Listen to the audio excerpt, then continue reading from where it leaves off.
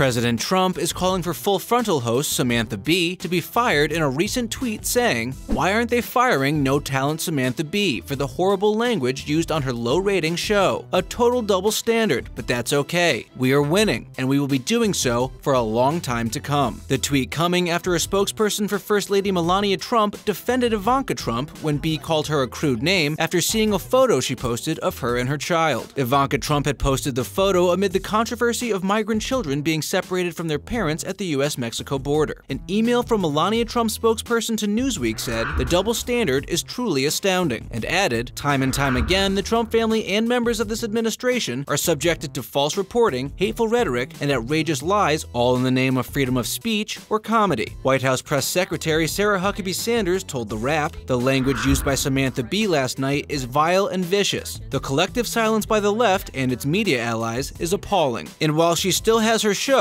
Bee did issue an apology, saying, "I would like to sincerely apologize to Ivanka Trump and to my viewers for using an expletive on my show to describe her last night. It was inappropriate and inexcusable. I crossed the line, and I deeply regret it."